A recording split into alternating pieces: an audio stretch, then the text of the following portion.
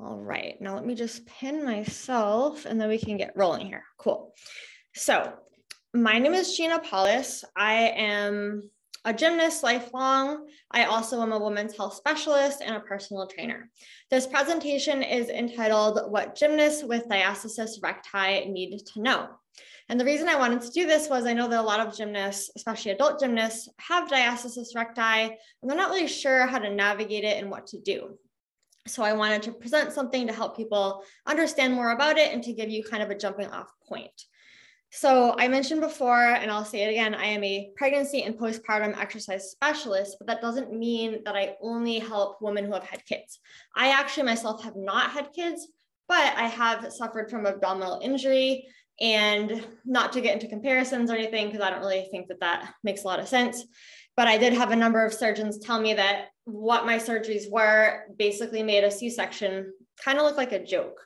And the reason they said that was I had wounds from 2 different abdominal surgeries that took 7 weeks to even heal.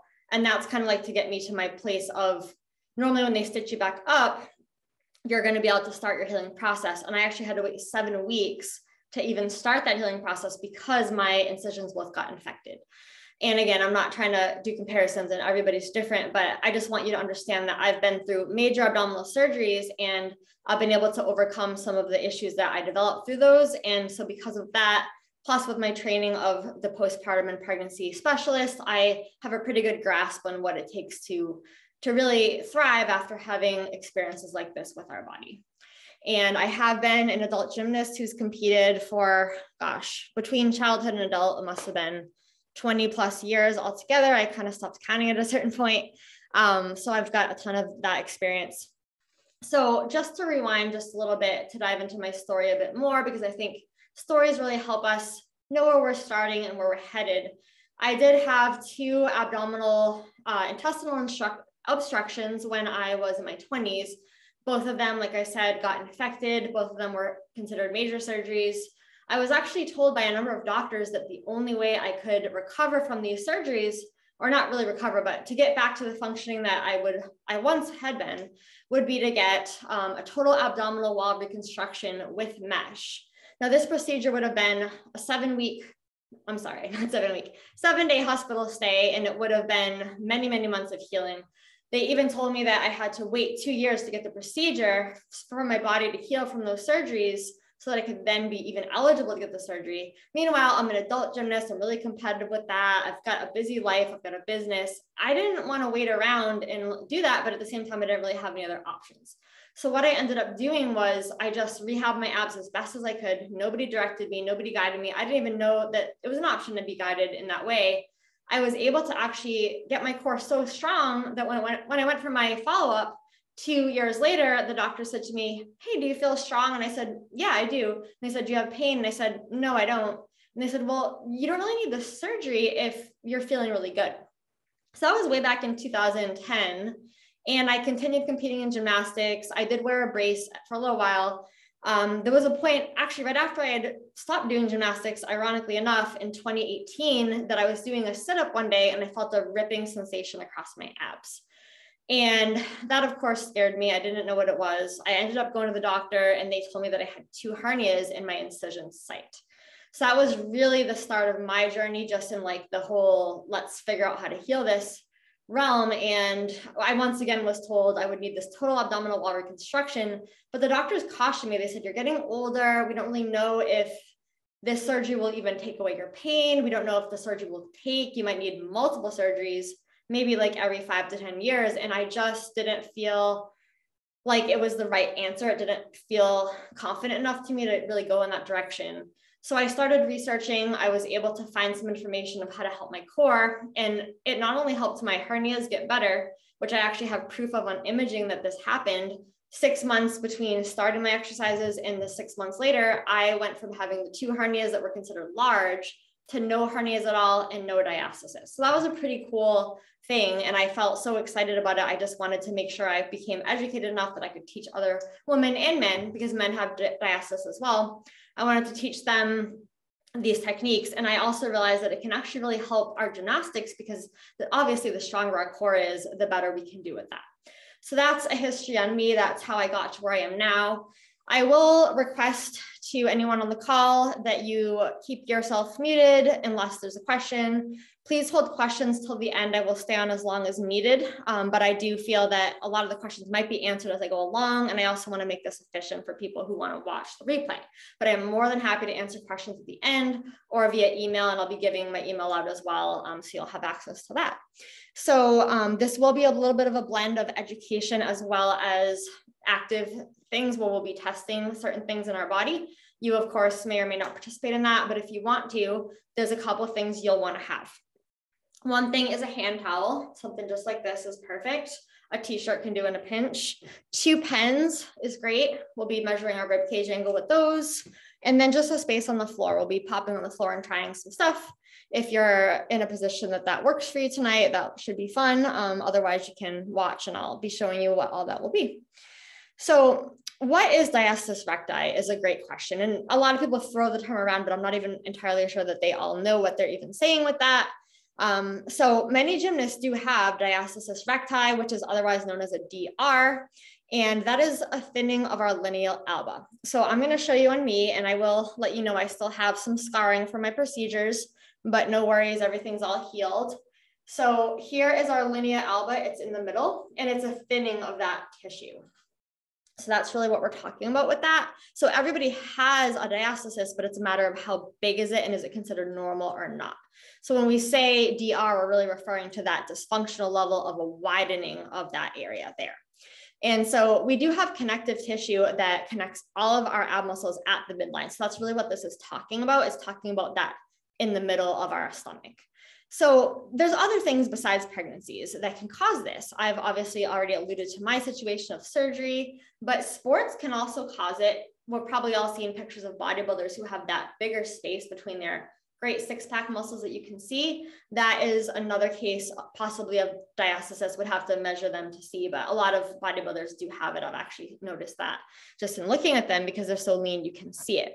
So this tissue is capable of healing, which is pretty cool. A lot of people think, oh, once it's there, it's just there and I need surgery. That's the only way to fix it. Maybe, maybe not. Most of the women that I've met, and I have worked with some men as well, most of the people that I've met with this condition, I've been able to help them get it from abnormal to normal. I'm not going to say for everybody, I don't think that's a fair statement, but I have seen it work for so many. And so definitely realize that the tissue can heal and that is pretty common if you know the right stuff. And you can choose to leave a DR alone. A lot of people will leave it there and just go about their life. And sometimes nothing bad happens to them, and that's great. We don't always fix everything that we know about or even not know about in our body, and sometimes everything's okay. There are a few reasons you want to think about fixing it though. One reason is it's going to cause a little bit more weakness in your core. The other reason is we can form hernias like happened with me. I don't really know if I had a DR before my hernia, but I know that the whole situation didn't help matters, and getting the hernia was probably inevitable given what I went through and the fact that I didn't know what I know now. So we are going to go ahead and try assessing diastasis next. So I'm going to show you how it works, and that is how we'll go with that. So it is pretty easy to assess it on your own. I find that when people assess on their own and then they go to the practitioner, most of the time the practitioner is going to agree with your self-assessment. So don't be afraid, and you can poke around and feel. And if you're not sure, and that's fine too, but it's pretty easy. So I invite you all to join me and see how you're feeling in your abs. So what we're going to do is lie on our back on a spot on the floor, and you don't need any props for this at all. All right, so you're going to go ahead and lie on your back with our knees bent. Okay, so nice and comfortable here. Now what I'm going to have you do is lift your head a little bit off the floor, and then you're going to take one hand and you're going to feel for the ridge of rectus muscles, which are what we think of as the six-pack muscles. You're going to feel around for those, okay? Now once you've felt, you're going to see if you can tell how many fingers. So this would be 1 finger width, 2, 3, and we're doing it up and down. So we're seeing how wide that space is between those ridges of ab muscles. And we're going to start by checking it right around the belly button. So when I feel for mine, I'm feeling maybe 1.5 fingers. take a little break. So we can have DR above, at, or below our belly button. And depending upon where you might have it, or maybe all the spots, it will depend upon what type of exercises are best for you. So you'll want to remember what you find. What we're going to do next is right above the belly button. 1.5 inches above is a good spot. So again, you're lifting your head, you're feeling for the ridge of muscle. For me, I'm feeling more like a 2-finger width up here. And you press firmly. You might need to press a little bit more firmly than you think to feel the muscles. Now we're going to go below the belly button and try the same thing.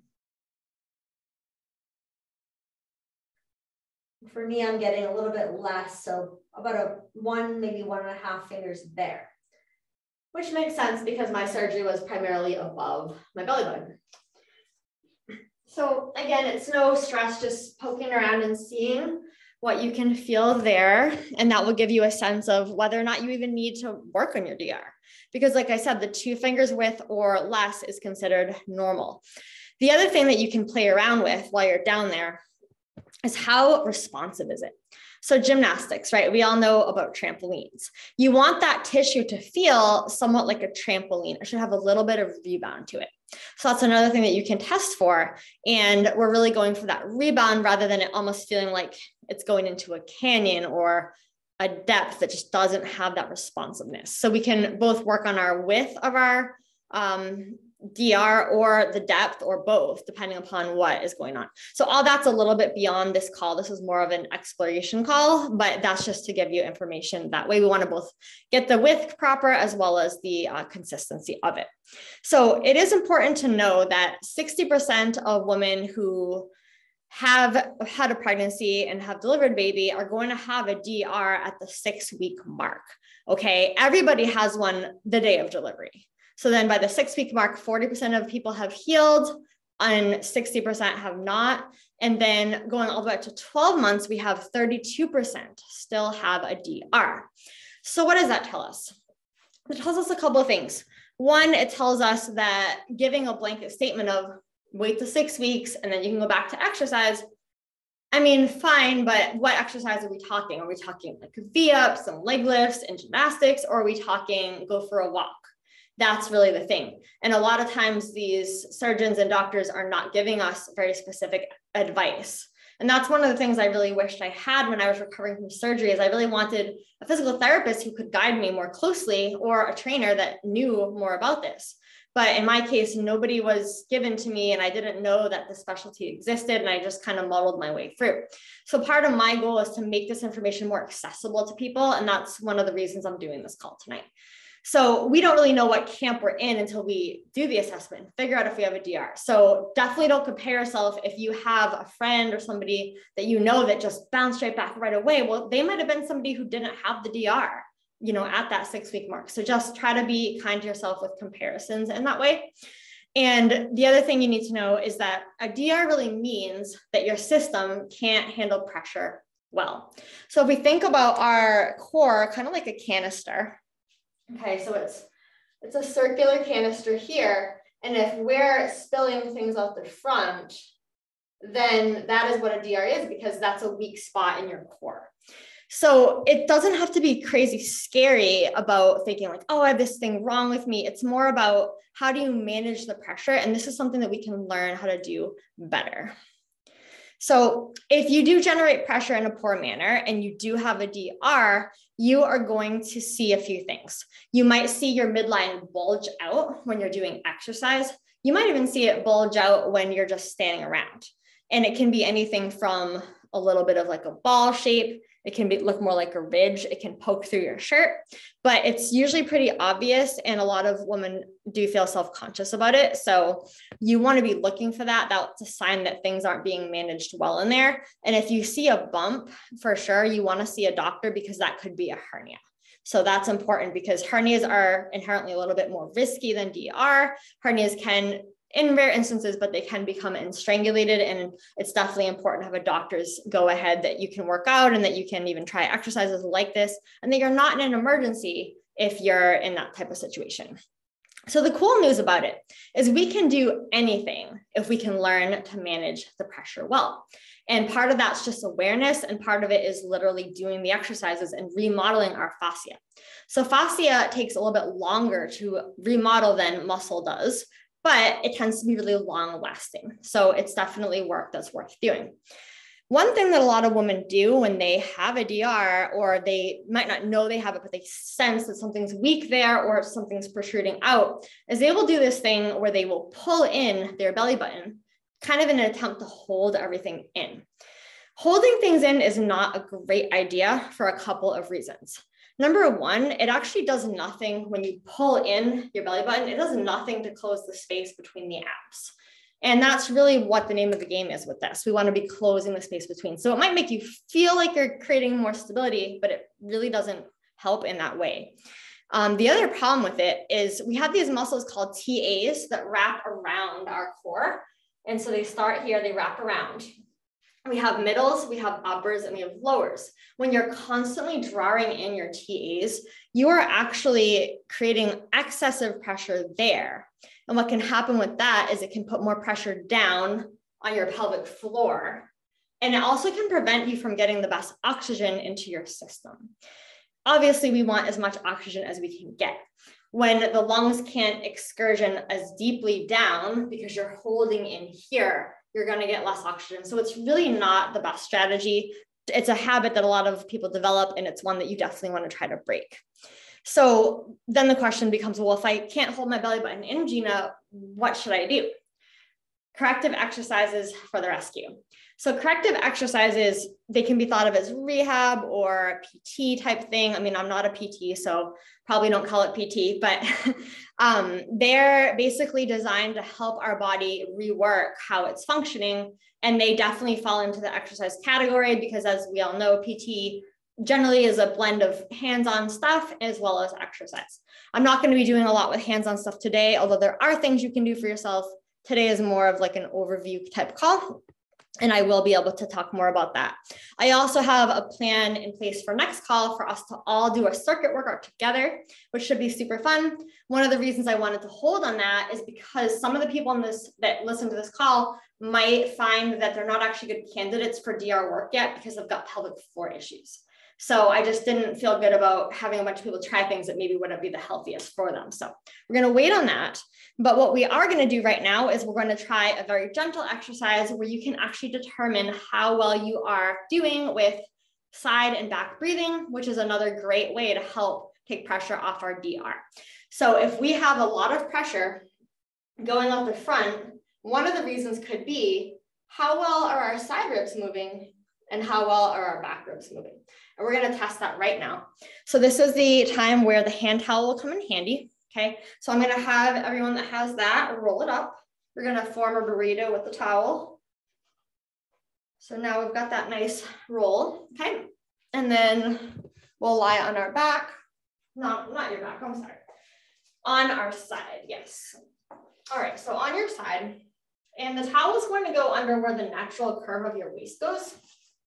And this is designed to help you keep your spine neutral without having to do very much work.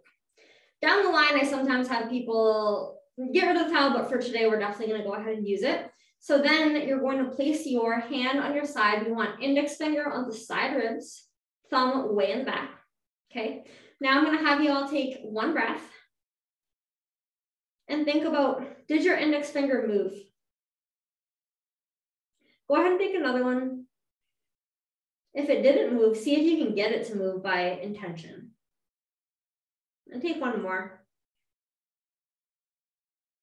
All right, so now we're going to try the back ribs. That's where your thumb is. Okay, so take the breath. Nice and big breath. And let's take another one. Normally it's harder for people to get the back ribs to move than it is to get the sides. I'm going to have you flip over onto your other side and see how that side does. There may or may not be a difference from one side to the next. Most commonly, the right side is a little bit trickier for people to get to move, but it can be really individual. So It's always good to assess our own body and feel what we feel and make note of that. And so what this exercise is designed to do is it's giving us awareness of, are we breathing in a 360 fashion? So when we take a breath, ideally our lungs and our rib cage are going to expand not only this way, but this way and this way. So it's 360. Our lungs are shaped circular and they expand and contract. And our rib cage is the same way. But over the years, for various reasons, a lot of us have really gotten to the pattern of only the front ribs moving. And that can come from so many things. One of the most common is back injuries, which I know a lot of gymnasts have experienced. When you have pain, you don't want to breathe into your side of your back because it hurts. And then our body gets used to not utilizing the lungs fully. When we're pregnant, our posture shifts in a manner in which we're getting way more movement in the front than in the back. And now the back is having to hold up this extra weight and shape differences, right? With the belly, you know, going forward and the back is here and it's throwing everything off. And just because we've had a baby, it does not mean that our body will just snap back. It does happen for some people, it doesn't happen for most of us. So that exercise will tell you a lot of information about how well your rib cage is moving. And you can make it a goal of getting the back to move just as much as the side and just as much as of the front as well. And so when we can get our ribs to move really well, it's going to help our ribs move better, our back feel better, our neck feel a lot better too, as well as our DR to heal. So I mentioned neck, you say, well, why would that be? So a lot of times when people have that preference to just breathe in the front, what's going to happen is they're not going to get enough air. So then they're going to breathe in and their shoulders are going to go like this. I'm kind of exaggerating it to show you guys, but even just a little bit up and down, this part should lift a bit, but we really don't want to see a lot of this. That's a sign that we're using our accessory muscles, which are accessory breathing muscles are going to be the top and then your neck versus the ones really designed, which is your diaphragm, which is inside, as well as the muscles between the ribs. So that just gives you that explanation of why working on that 360 is really helpful.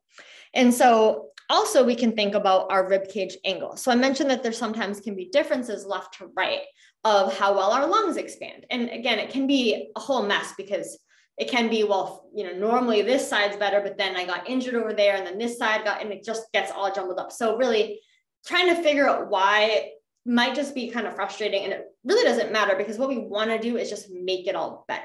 So I'm going to show you how to check your rib cage angle, and I find that the pens or pencils are really handy. Some people will draw on their self with magic marker. It's too messy for me. I'm not really into that, but whatever floats your boat. So we're going to go and look at the belly here. And what we're going to do is take the pens, and you might have to suck in a bit to really feel, but you want to line that up with your rib, the bottom ones, and then you want to form a point at the top. Okay. And I know it's a little crazy because the ribs are not totally straight, but you're basically just trying to do your best that you can with this and seeing what angle you have. All right. So mine might be a smidge bigger than 90, but it's pretty close.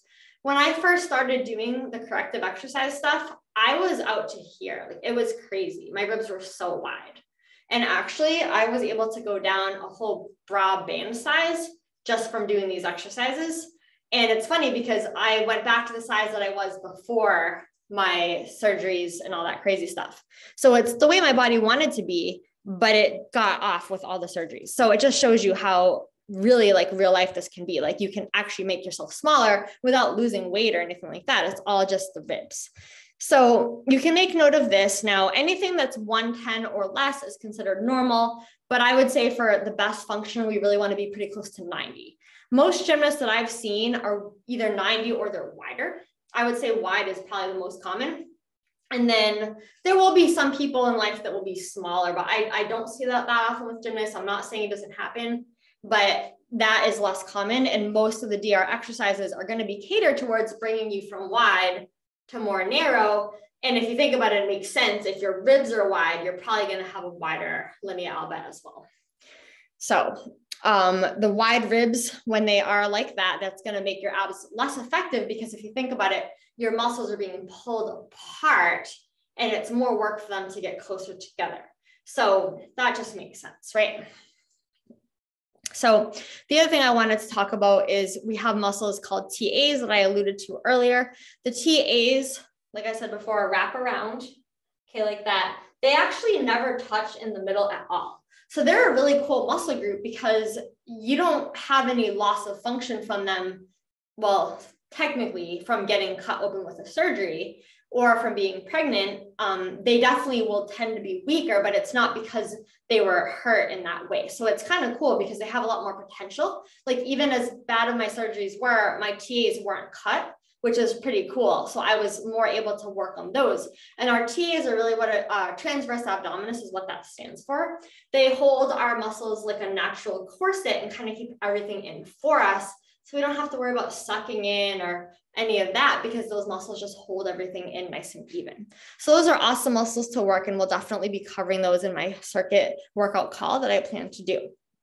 And so people that have a DR tend to actually have a weak inner core system too. So all these muscles I'm talking about, the rectus, which are the six pack, the TAs, those are all the superficial ones. We actually have deep core muscles as well. They run deep inside of us. And we have some in our neck, we have some in our pelvic floor, and then we have some around our diaphragm. So really any of those muscles could be contributing to your DR. And that's one of the big things I wanted to really bring to light in this call, because I see so many programs online where they say, oh, you know, this is your list of 4 exercises for your abs. We're going to fix your DR.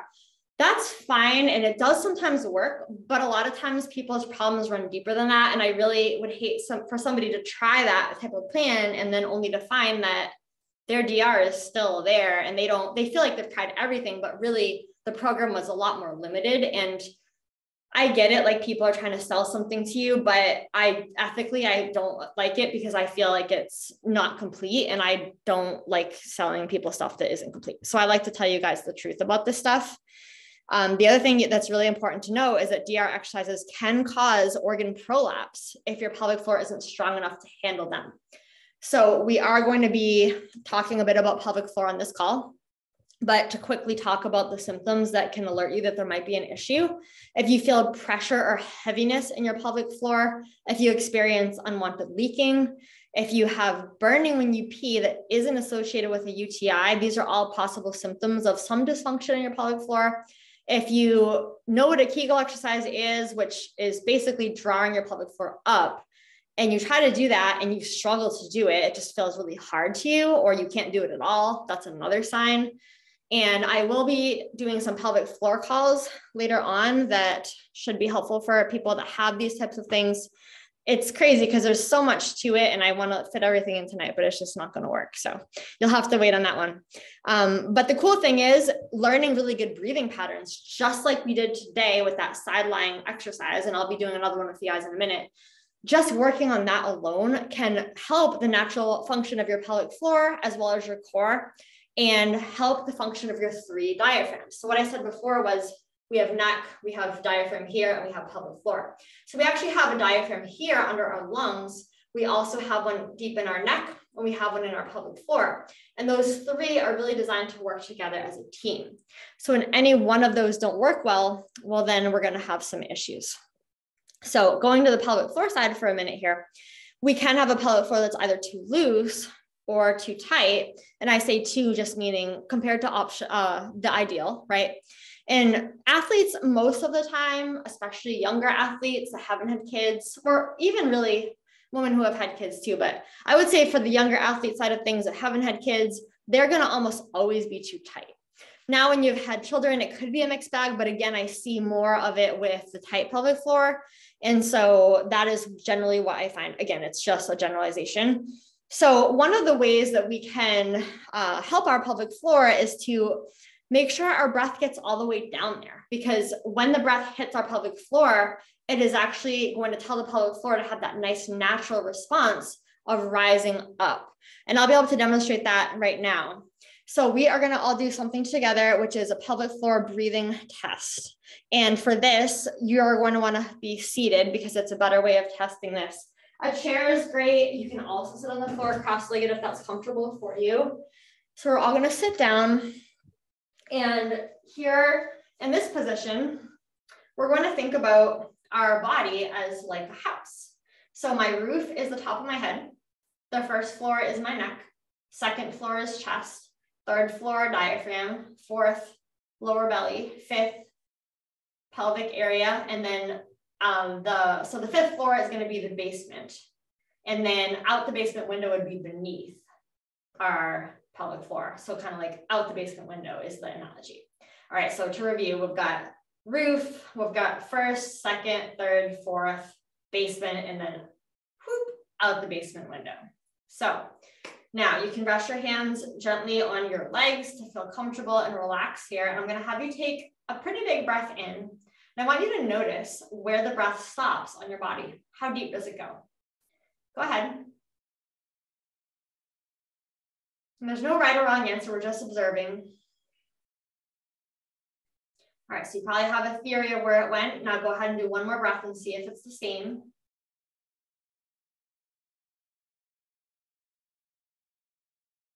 Okay, so I've worked on mine a fair amount. I will say that mine gets to my pelvic area. It doesn't go out the basement window, which is actually, we don't want that because out the basement window is too loose. If you're feeling your breath stop way up here, then we're probably erring on the side of a tighter pelvic floor. So take one more breath and see what you feel. And if you didn't get it very far down, see if you can encourage your body to maybe let that breath go a bit more. Sometimes just relaxing is helpful. Go ahead and try another breath.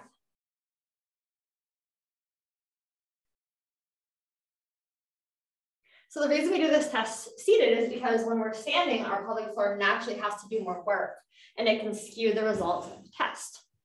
So if you were able to get it to maybe the fourth floor or the basement, that's great. You're okay. You can proceed with DR type exercises. If not, then it shows you that you'll need to do a little bit more work with pelvic floor. So I do have some calls planned for that. If you can't wait and you just feel like you want more information, feel free to reach out to me. I provided my email. Like I said, I have discovery calls that you can set up because I obviously don't want anybody to be feeling like they need help and they can't get it. But I've obviously got to do a little bit of strategizing as to how I'm releasing this information to everybody. So that was pelvic floor. And just to round out what I'm teaching you all about diastasis and what can cause it, we have other muscles that can actually contribute to a DR or even prevent it from healing, which are important to know about. One of them is called the serratus muscle. The serratus muscle is located right around here. And this is a muscle that we use when we reach for things, when we press, when we do bars, we're going to use it a lot. Handstands use it. So a lot of gymnastic stuff there. A lot of people though have worked around it where they've taught their body to use other muscles instead. So I find a lot of my DR clients need a little bit of serratus help. And there's specific exercises we can do to help that muscle make sure it gets and stays as strong as it can.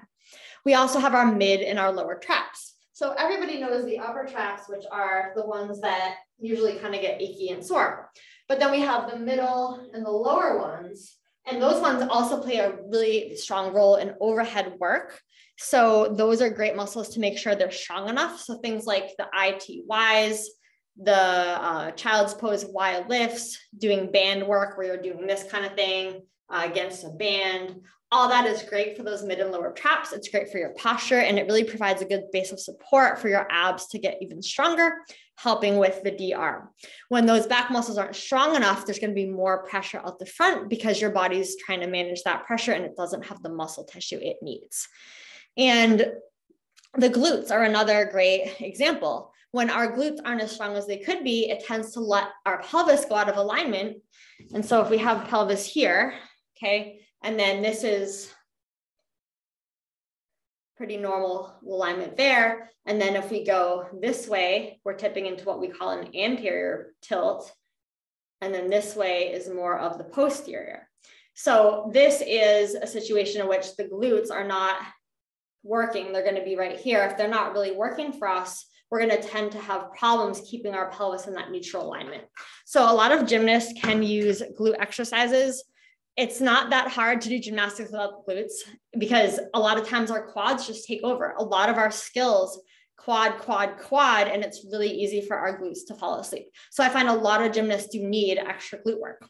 Traditional gymnastics conditioning doesn't always address this stuff. Like you always do your push-ups and your chin-ups and your leg lifts and all that's great. none of it does anything for these muscles I'm talking about.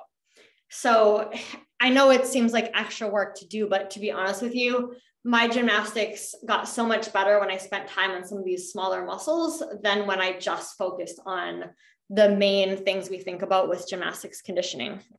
So really just having a plan of doing a few correctives on the side can really go a long way. One of the great things about gymnastics is it really does make us super, super strong. It already has a lot of built-in strength. We don't need a lot of extra to really get these muscles on board. Whereas if you have somebody that doesn't do any exercise, they just have such a long road to get fit that it can be a lot to them, but gymnasts are already so fit. It's really not a big deal. A lot of people, I'll give them maybe 30 minutes twice a week, and that's all they need. And it's amazing how much payoff that they'll get from that.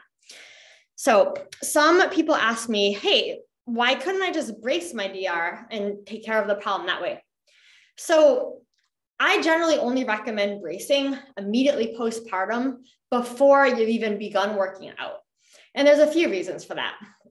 The main reason is that when you brace, it's actually going to cause a lot more pressure down because, like I said before, the pressure has to go somewhere. So we have this tight brace around us, and all of a sudden our pelvic floor is receiving a lot of extra pressure.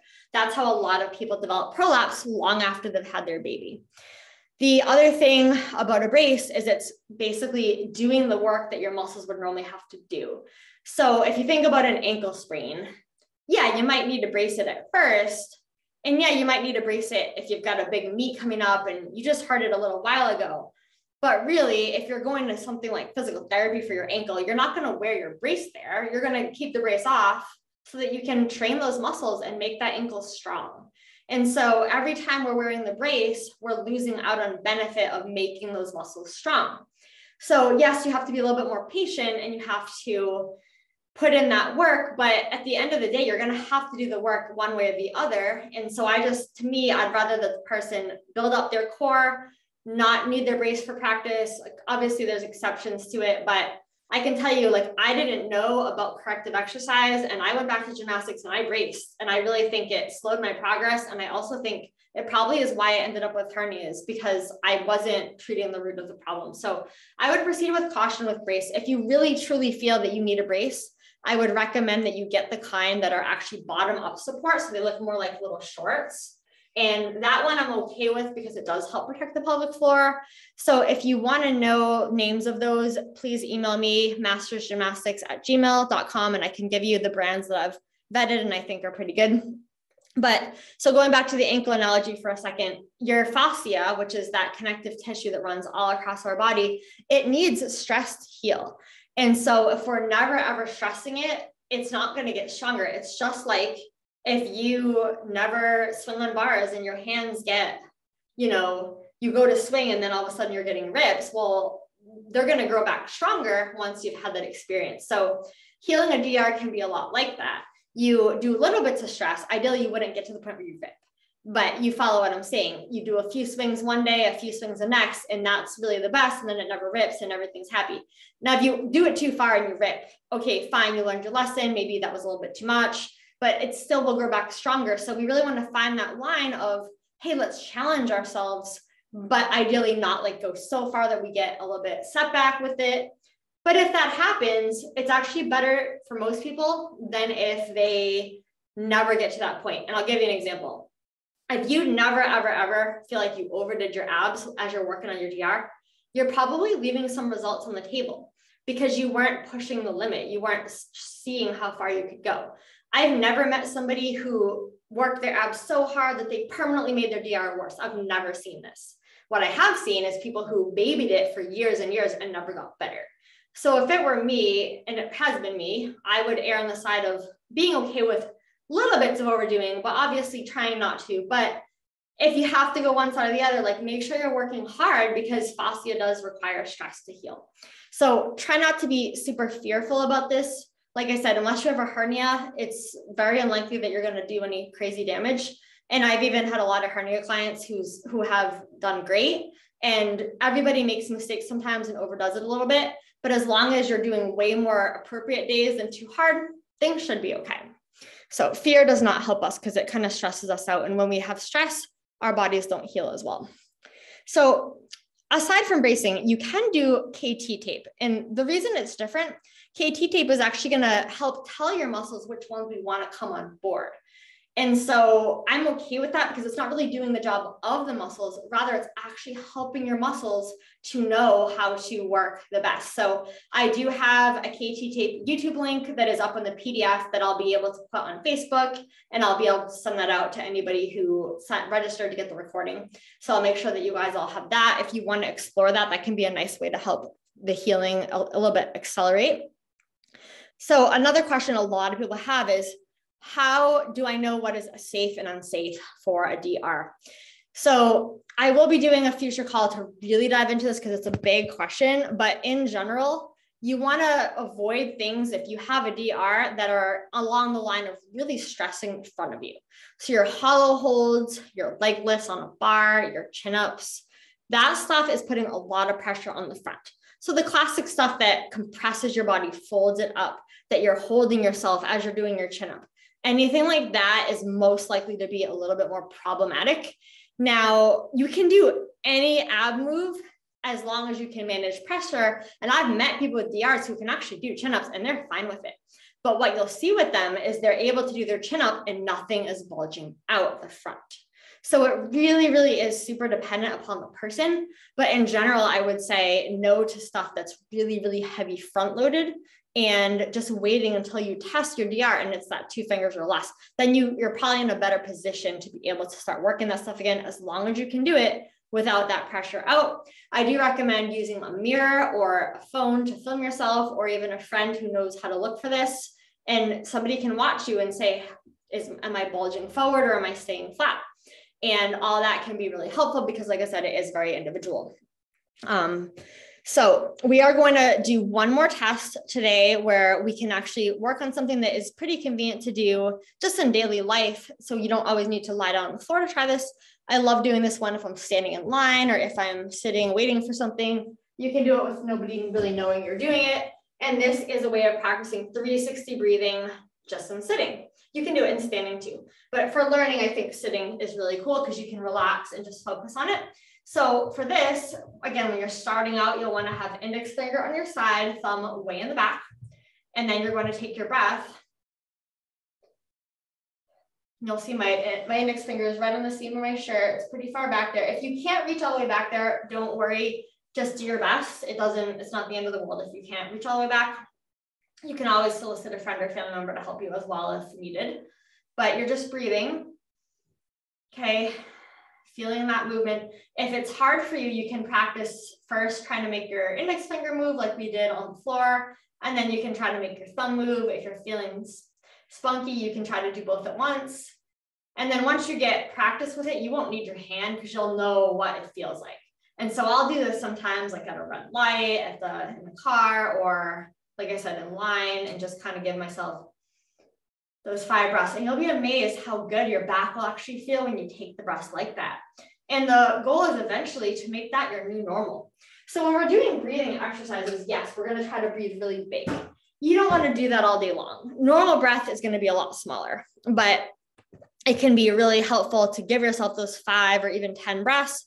I wouldn't do more than 10 at a time because you can hyperventilate, but 10 is a good stopping point. And like I said, during your day, you can do them pretty much all day long, but you just want to keep it a little bit smaller because you want to match your breathing to your activity. So if you're running a marathon, you would breathe way bigger than if you're just like standing around, obviously. So just matching your breath to the activity is really good. And the other thing that's cool too is good breathing practice can really help our stress hormones. Stress. I don't know anybody these days that doesn't have some type of stress in their life. So anything that we can do, obviously, to help that is going to be awesome. So it's great bang for your buck to do that.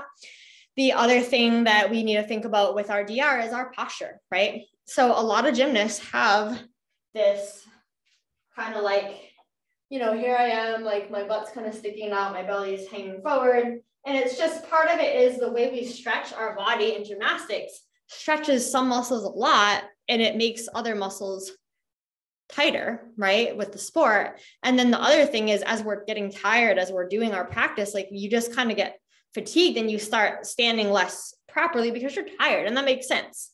But if we stand like that, it's putting a lot of pressure out on our DR. So I do have a call plan to really dive into posture. And then the last thing that I wanted to bring up is shoulders. A lot of people don't know this, but dysfunctional shoulders and scapula can really cause a lot of problems with our DR and its healing. So examples would be forward shoulders, this kind of thing, scapula that don't move. So if you're flexible enough, you can reach back and touch the tip of your shoulder blade. And then if you go and raise your arm up and down, ideally you want to feel that tip kind of spinning this way, right? And if we can't feel that, and if our scapulars are kind of stuck, which a lot of gymnasts are, then it's going to put a lot more pressure on our DR, because when we're trying to go up, say for a cast, right? And then we only make it to here because our scapula is stuck, we're going to have to arch our back to make it all the way up. And that's obviously a deduction, as well as more pressure on our DR can contribute to back pain as well. So again, all this isn't to make you feel bad about yourself. It's just bringing awareness and saying, oh, wow, there's actually a lot of pieces to this. But the cool thing is if we work on each little piece, then sure enough, we can fix the DR and we can have even a happier, more functioning body for it as well. And I also have some plans to talk about more deeply posture and breathing during our skills, because it's one thing to get this all down with corrective exercise or doing daily life. It's a whole nother level to say, well, now we're going to do this in our gymnastic skills. And so it's pretty cool to take this and apply it to the skills. So I think that's going to be really fun.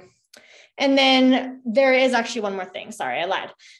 Pelvic positioning is another powerful aspect of our DR and whether or not we can heal it. So going back to our pelvis here for a sec. So our hamstrings, which are the back of our thigh, they're going to be back here. They are going to help us keep our pelvic oriented in a neutral position. Most gymnasts have hamstrings that are basically turned off. And what I mean by that is they're so stretched out that they don't really work very well to stabilize our pelvis. And then what ends up happening is the front of our pelvis, our hip flexors have to tighten to help. And then we develop a lot of issues by everything not really working the way it's designed to do. So obviously we have to have flexible hamstrings as gymnasts. That is part of it. But if we don't match that with strength, we then are going to have a pelvis that's less likely to be good. So on a person, how it looks is, this is more of my neutral stance. This is what's called APT or anterior pelvic tilt. And this is what's called PPT or posterior pelvic tilt. And I'm trying to exaggerate so you can see, but usually in people, it's a little bit more subtle, more like this. And obviously when you're going about your day, you can move in and out of it. So what I'm talking about more is our resting posture. And most gymnasts are going to tend to be in that APT. So getting our hamstrings really strong is awesome to help. But there are specific exercises that I really like to make sure that we balance our hamstrings so that they actually work to reorient our pelvis rather than just blanket statement stronger hamstrings, because that doesn't always fix the issue. So we're going to have some fun calls helping out with that too. And so I know this was a lot of information, and I really thank you for hanging in there with me. It was important for me to give this great overview before we start doing the more specific calls on more specific aspects of this. I wanted you to understand the full picture, that DR is multifaceted. And we can't always say it's as simple as learning a new way to do crunches or putting a brace on or waiting till however many months after we've had a baby. And also knowing that our bodies are self-healing. If you fall down and get a cut on your finger or your knee or whatever, it's going to heal as long as you give it that environment.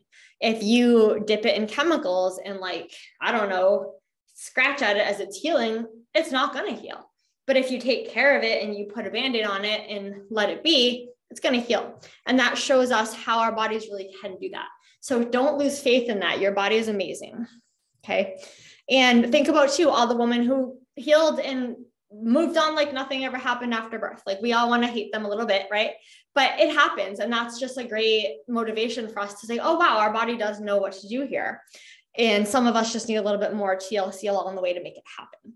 The other thing that you can keep in mind is that second pregnancy, moving into third pregnancies, every time we add on a pregnancy, or even in my case, when I added on surgeries, the more surgeries or pregnancies we're going through, the harder it will be for us to generally get back And the reason is that's more time the tissue's been a little bit traumatized. That's more time that our tissues have been stretched and then gone back. And just like a balloon or a rubber TheraBand or something, the more times it gets stretched, it doesn't naturally bounce back as well. But it can. And the reason a TheraBand can't and our bodies can is we're living, breathing things. We can generate new cells after we've slept for a night. Like we can do amazing things, and that piece of rubber is not going to do it. So just by taking care of that body, getting good nutrition, getting good sleep, doing your exercises, you can really make a huge improvement. So some people will think, geez, you know, this all sounds cool, but I really would just rather get surgery. This is a lot of work. I don't really have time for all this stuff. So my comment to that would be, if you go ahead and get surgery without developing really healthy patterns, your odds of that surgery being successful are not super high. I hope for you, if you choose that you're fine. But like, honestly, I would be nervous, because if you think about it mechanically, if you're putting pressure at the front, your posture's not great, your muscles aren't in balance, and you just get it fixed, that fix isn't as likely to hold as it would be if you reoriented your system in a healthier alignment. So the time that it takes to get surgery and heal is going to be measured in months, not weeks. And that's the same unit of time you're measuring correctives with.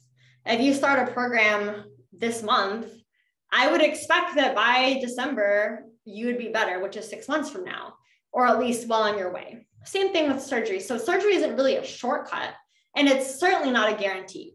Corrective exercises aren't a guarantee either, but you have so much less to lose. They're a lot less expensive. You don't miss work doing them. You don't go through a surgery that potentially didn't go as well. I mean, for my surgery, I was told I might need mesh in there, or actually I would need mesh. And I've heard horror stories about people getting infected with that. So like, it might not have happened, but I don't know. And so to me, that unknown is kind of scary. And I'm okay with getting the surgery if needed, but I would personally much rather do something that's safer and gentler, and that also kind of goes with the surgery, right? Because after surgery, you would still be doing PT-like things in order to come back really healthfully.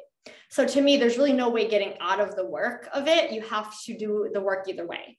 And so my own personal thing would be like, let's try the conservative first. And if that doesn't work, I'll know I've done everything I could, and surgery is my last resort, and that's fine. And you go ahead and get that, and you'll feel good about it, knowing that it truly was what you needed. And some women and men do need that. So no shame there at all. So yes, that was basically my last comment about all of that. And I just wanted to reiterate that gymnastics really requires superhuman strength, and it requires a superhuman core to match. So as gymnasts, we're not only trying to get back to regular life, we're trying to get back to being fit and also doing skills. It's a big ask, and you have to take care of your body if you want to be in it for the long haul. So it's definitely worth exploring this and giving it your all to make sure that your body is really functioning at its best, and that you don't let any lingering issues come back to haunt you in the future. So that was really all I needed to say about that. Again, I know it was a lot. Thank you so much for hanging in there. And if you do have concerns you want to speak with me about in private, you are more than welcome to schedule a discovery call with me. I have links for that on my website, and you'll be able to see that in the PDF. But to quickly explain, you can go to Home Exercise Coach, so HOMEEXERCISE coach.com, and there's a tab in the program section that says Gymnasts, and you'll be able to go right there. But like I said, the PDF will have it linked as well. You can also just go for it directly and schedule a one-on-one if you're like, you know what, I just know I need this, let's schedule that. That's also perfect. And you can email me with questions too. I have mastersgymnastics@gmail.com for my email, and I'm more than happy to answer questions there. I love connecting with people, and I love talking about this stuff, so don't be shy about that. So those are all great ways to reach out if you have questions. Otherwise, I will be doing a circuit workout, DR fixing type ab circuit that we'll be announcing shortly. It's probably going to be sometime in August, and I think that'll be really fun. And aside from that, if anybody has questions about DR that I haven't been able to cover, feel free to ask now. Now's your chance.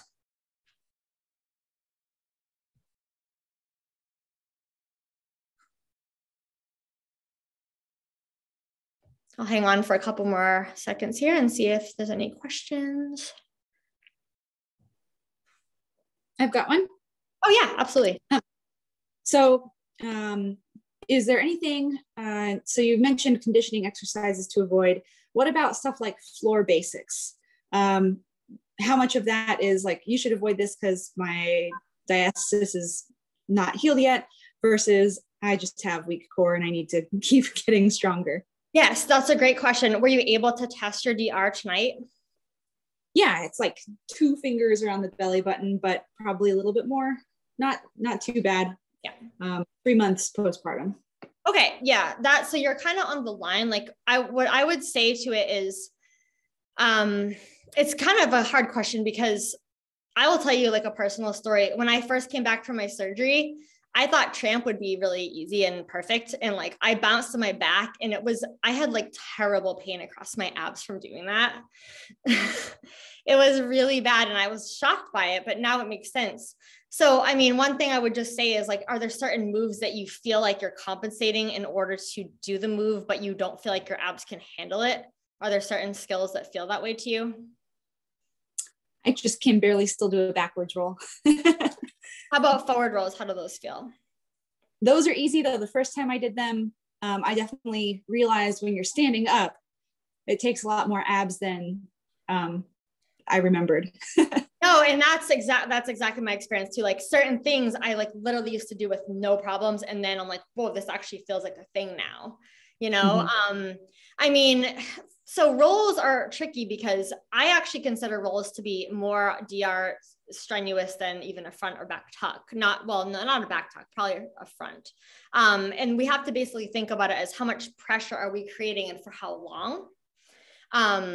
So with a front tuck, you're actually able to like throw your arms, and I'm not really going to speak to whether or not you can do front tucks because that's probably like a separate issue. But what I'm trying to say is I would consider rolls to be a little bit more potentially troublesome. But like overall, if you can, for you, what I would try to have you do is, are you able to perform a Kegel? Have you worked on that at all? Not consciously or regularly. Okay. Although my postpartum checkup, I was like, hey, I want to be, evaluated for physical therapy. And she's like, just do your Kegels. And I'm like, not what I wanted to hear. Yeah, unfortunately that happens a lot. And there's like a big issue in PT, right? Well, PTs/doctors right now, where I think a lot of the insurances are like leaning away from giving it. And it's like a whole thing, but I'm going to get too off topic if I start talking about that. But what you can do is, one of the ways to help support your ab muscles and keep them together is to perform a Kegel as part of your crunch work. So if you were to do that, if you were to lift your pelvic floor up during your floor basics, what that does is it helps draw our abs together. And if you have a sec, I wouldn't mind running you through that right now if you do have a moment to do it on the floor. Like we're not going to do rolls, but we'll just do the example of the TAs. Sure. Okay, cool.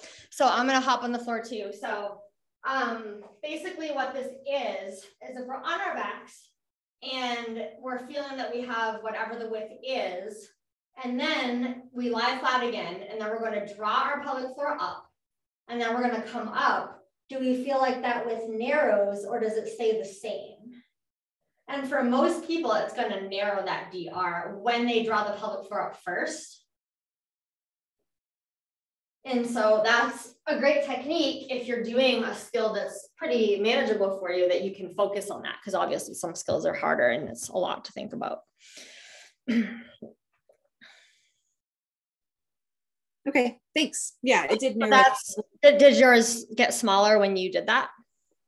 Yes. Cool. So that shows you that that's a technique you can use. You can use that during conditioning as well. And if you end up learning correctives, you can use it there too. But overall, what I would say is over time, we want to be testing our DR, and we want it to be getting smaller, and we want it to be getting to that 2 fingers or less. And we also want to make sure that our abs aren't so sore that it takes. So I'm okay with a little bit of soreness the next day, but if it's still sore the 3rd day, then I would say you probably overdid it.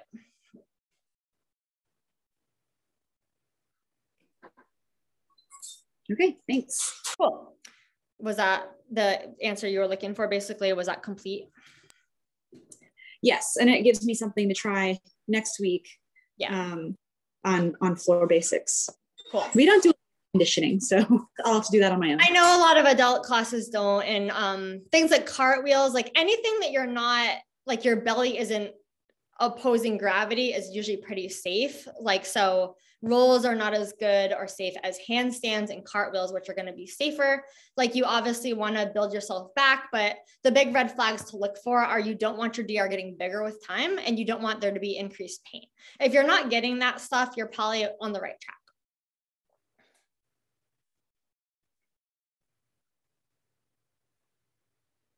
Did you have any other question?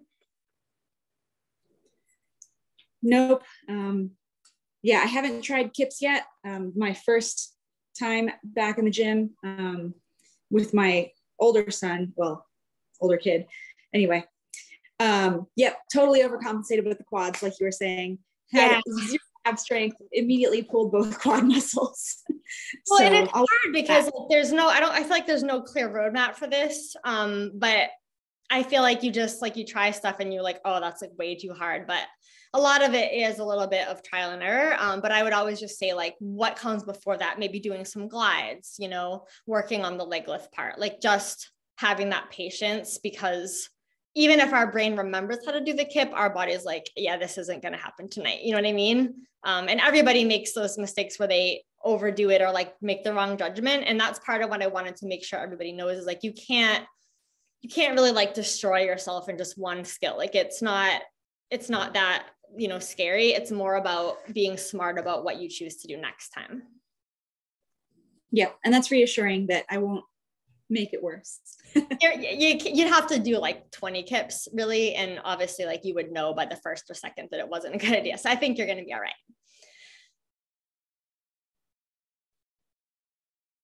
Was there anything else you wanted to run by me? Nope, I think I'm good. I really appreciated this. Thanks. Oh yeah, awesome. I appreciate you joining, and I'm sure there'll be others that will love to hear the recording. So I'll go ahead and end the meeting now, and hopefully I'll see you again on another call. All right, thanks. Have a good night. Bye.